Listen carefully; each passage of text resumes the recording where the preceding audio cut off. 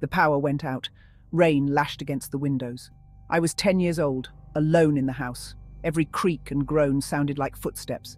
Shadows danced in the flickering candlelight. My heart pounded in my chest. Fear is primal. It's a survival instinct honed over millennia. Whether it's the rustle in the bushes or the creaking floorboard, our minds are wired to react to potential threats. We are programmed to imagine the worst, to anticipate danger. This instinct kept our ancestors alive. It helped them avoid predators and navigate a dangerous world. But in our modern lives, these primal fears often manifest in less tangible ways. We fear the unknown, the future, the things we cannot control. These anxieties, while less immediate, can be just as debilitating. They can paralyze us, prevent us from taking risks, and keep us from living our lives to the fullest. But understanding the nature of fear, its roots and its triggers, can help us take back control. Fear is more than just a feeling. It's a complex physiological response. When we sense danger, our bodies flood with adrenaline.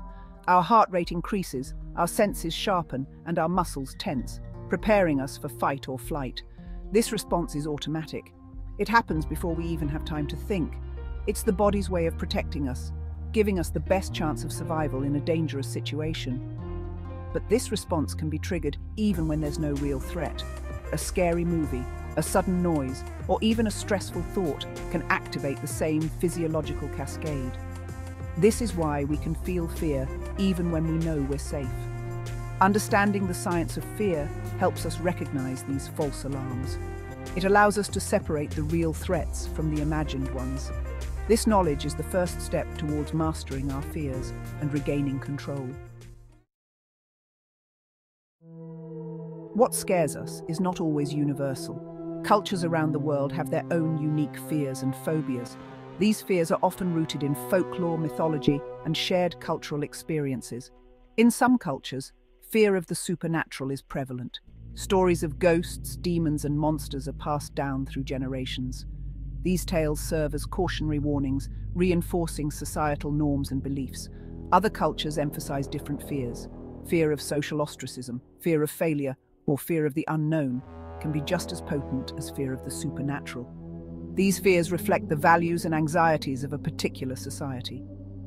Exploring these diverse fears offers a fascinating glimpse into the human psyche. It reveals how our fears are shaped by the stories we tell, the beliefs we hold, and the societies we live in. Fear can be paralyzing. It can hold us back from pursuing our dreams, taking risks, and living our lives to the fullest. But confronting our fears, however daunting, can be incredibly liberating. The first step is acknowledging our fears.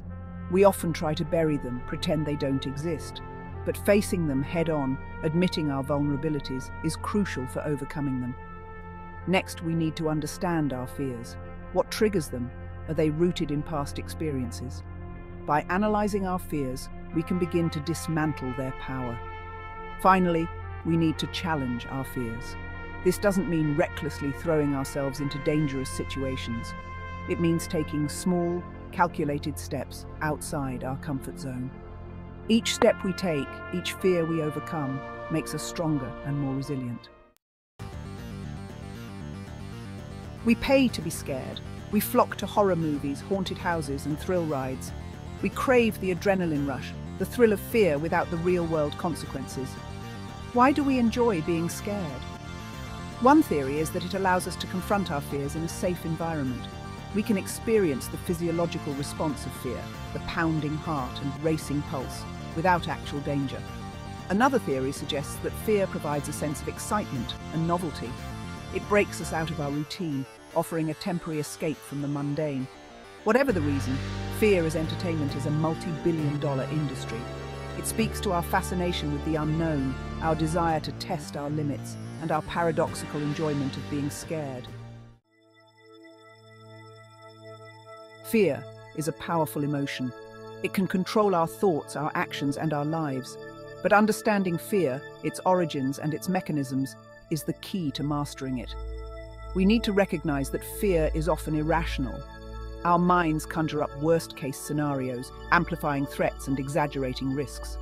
Recognizing these cognitive distortions can help us rationalize our fears. We also need to develop coping mechanisms. Breathing exercises, mindfulness techniques, and positive self-talk can help us manage the physiological response of fear and regain control.